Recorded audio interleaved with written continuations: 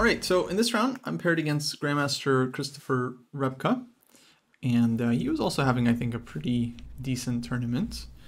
And I wasn't sure what to expect for this game because he's mainly a d4 player, and against the King's Indian, I think he's played a couple different things. I think he's played like the h3 system quite a bit with knight f3 and maybe bishop e3. Fianchetto, I think, is also part of his repertoire, maybe even the classical system as well. Here he surprises me definitely with this move bishop e2, which generally leads to either bishop e3 or bishop g5, the Averbach. I castled here. Now he goes h4. So this was definitely kind of a surprise.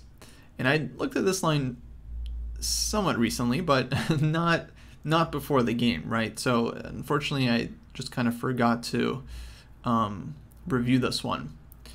And yeah, kind of a miss on my end because this line is very trendy and very popular these days. So I really should have been kind of more up to date on it.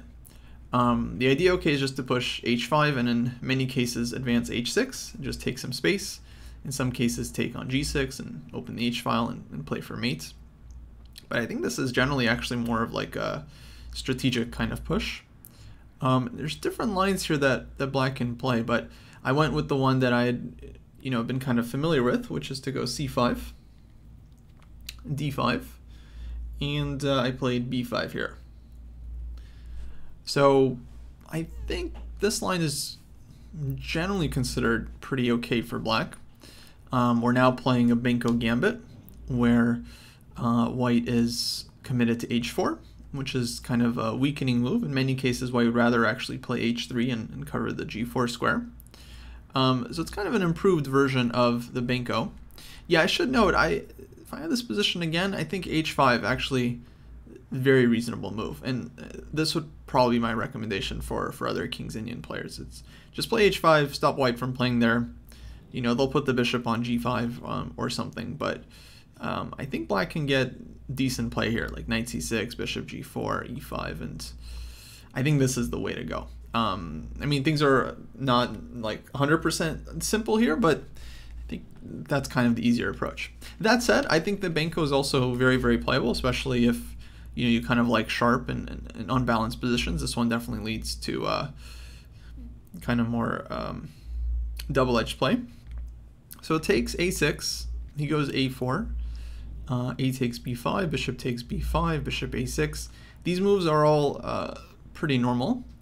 And I was mainly aware of one high-level game here, which was, I think it was MVL as white against Svidler as black. In that game, I remember that Svidler had basically equalized the position, then somewhere like he blundered and ended up losing, but I was pretty much just kind of following his setup, because from what I recalled, like, he was basically fine. So bishop d2. I guess white has other options as well, but I think the play is pretty logical here from both sides.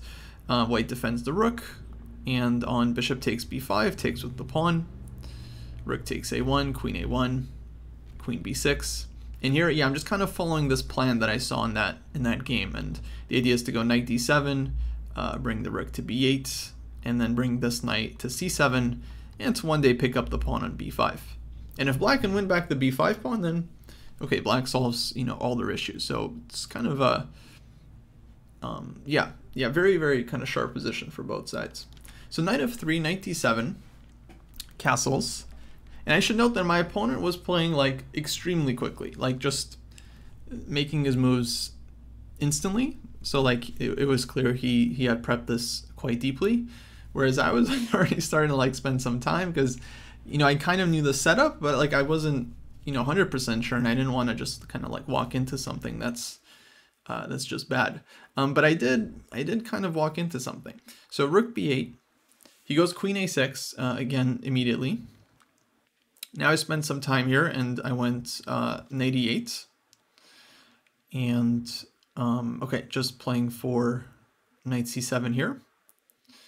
And now white goes rook a1. And yeah, at this point things really start to get difficult because like I'm honestly not sure what to do.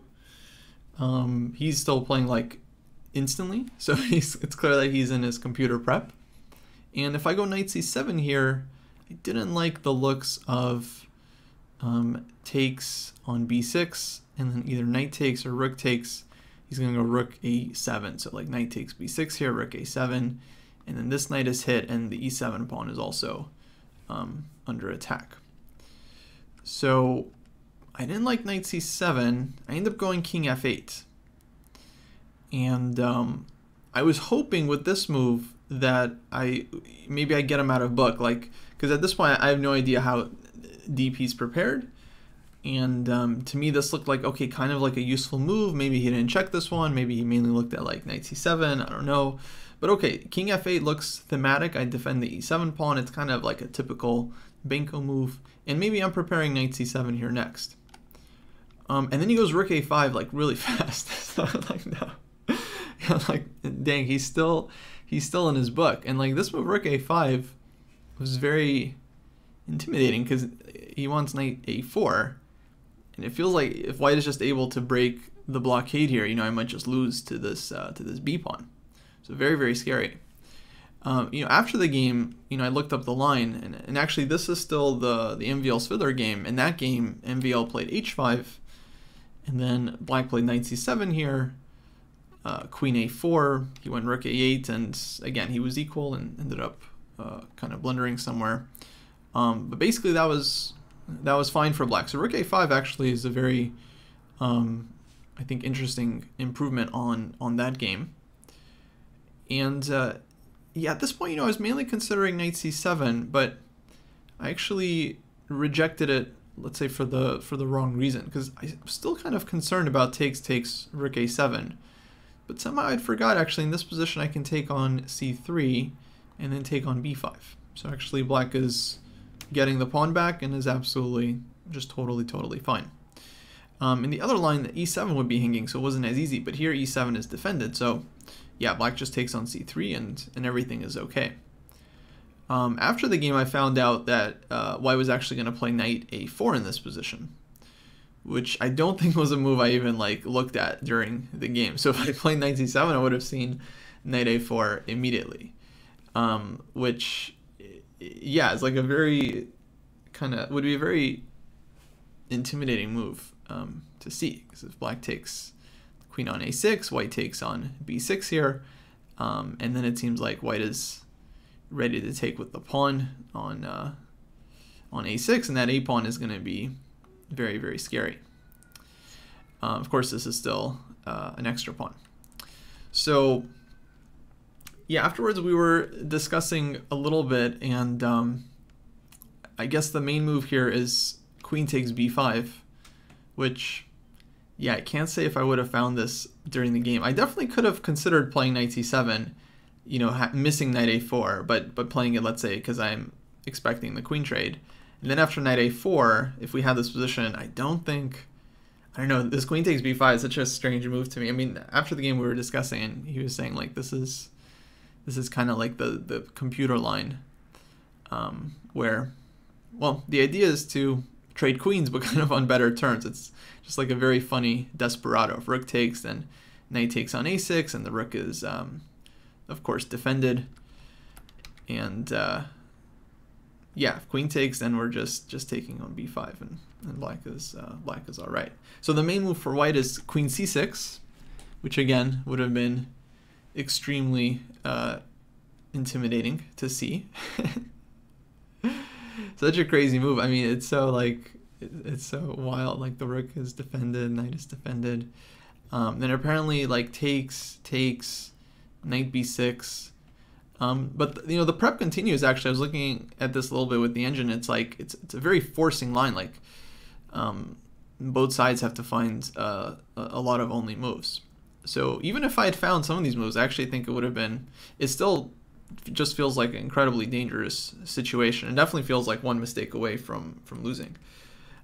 So yeah, for me, this is an opening that I really have to revisit, because in general, I don't like lines where I have to find like only moves to survive. I don't think most players do.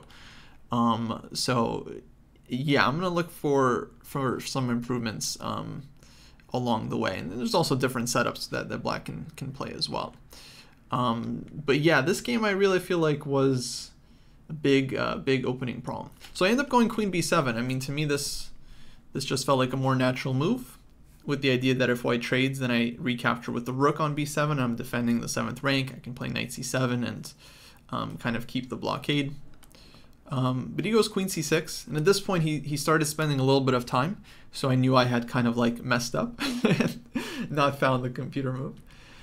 So queen c6, and okay, very annoying move. Now I can never really trade queens here because white's pawns would be too strong. But I go knight b6, and playing for knight c4, he went b3 here pretty quickly, and then I went knight c7. Actually, at this point the engine shows bishop takes c3, followed by f5, and says that black is equalized here, which, yeah, like I can tell you neither of us consider this during the game. So I don't know. I'm gonna have to look at this one a little bit deeper, because to me this is just not something like, yeah, I can tell it's not something I considered at all. But I wanted to mention it because the engine's very excited about it. It's like, oh yeah, just takes f5. Yeah, it's so obvious. Like, there's like knight g5. I mean, it looks insane. So my instinct here is that this is just some engine insanity.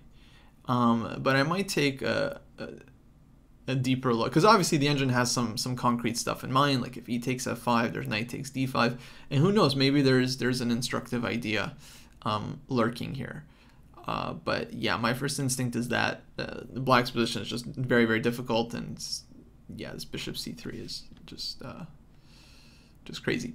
So anyway, knight c7, he goes knight a4, and now of course if I take on e4, then white gets to undouble his pawns, and that's a big problem. So I go back knight c8, queen d7, very scary move, threatening queen d8 mate in 1. I played back knight to b6, and now if white, okay, if queen c6 we're repeating, right? So that's totally fine for black. If white trades on b6, I go queen takes b6, and then the b5 pawn actually could end up falling here, because knight takes b5 feels like an actual threat. So the position did feel like to me like, you know, white has to be super precise here to kind of hold on to his advantage. But yeah, it ended up being very difficult for me to play. So queen g4. I think this was probably the right move. And yeah, now white starts playing on the king side. So he's going for h5, queen f4 ideas, knight g5. It's kind of annoying. And this is, okay, one of the main reasons, you know, they usually say that white should keep the queens on in the Benko is because usually in the Benko, black is focused on the queen side, and white should be trying to get some chances on the king side. So I go queen c8.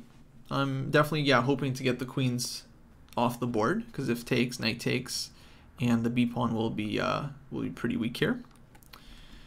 He goes queen f4, and now I played h6.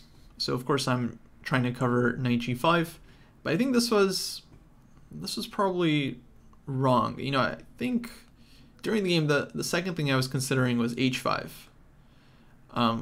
Which I think would be better here, because in the game white ends up playing h5 himself, and I'm actually not able to hold the king side, and I just wasn't able to really anticipate that in time. So h5 is also not ideal because we're giving up the g5 square, but black goes bishop f6 here, or king g8, let's say knight g5, bishop f6. Yeah, maybe it's not so bad still. Like white still has, I mean, definitely looks nice for white. Like they can go g4, for example, but black at least has some time to bring pieces back, like knight d7, knight e5, or take on b5. And well, compared to the game, this of course is much, much better. So this was maybe my main, you know, outside of the opening, this was probably my main like middle game mistake, was allowing white to play h5 and not playing it myself here, because you never know. Like, okay, in many cases you don't want to give up the g5 square, but here I think it was more solid to play this way, because queen c8, queen f4, h6, white goes bishop c3. In fact, according to the engine, already could have played h5 here and sacked, and this would be actually a very, very dangerous attack and just a winning position for white with this h-pawn being strong. There is quite a few of these ideas that were considered during the game. At this point, I don't think either of us really felt like white had to do this, but yeah, I'm sure he at least considered it. But he starts with bishop c3, which I think is a little bit more logical, just trading off the dark squared bishop. I play knight d7 because I'm trying to get more pieces over to the king side, and now h5. And yeah, at this point things start to look very scary, because if g5, I felt like, you know, the sack is going to happen. Let's say bishop g7 first, king takes, knight takes g5, and if black goes king f8 here, h6 just looked like I'm losing. You know, queen g7 coming, h7, and my pieces are completely stuck. So yeah, just looked like a lost position. Also consider like maybe playing like king h7 here, but I didn't like the looks of this either. Minimum, I thought white could take on e7 and get, I think now, 4 pawns for the piece, and now all these other pawns are hanging as well. There's like rook a7 coming and b6 ideas. So yeah, this just looked losing directly. So h5, I go king g8 here, and I think I'm also not in time. I should mention like knight takes b5, because white can take on g6 and threaten mate, and yeah, again, black's king side is just getting completely opened up.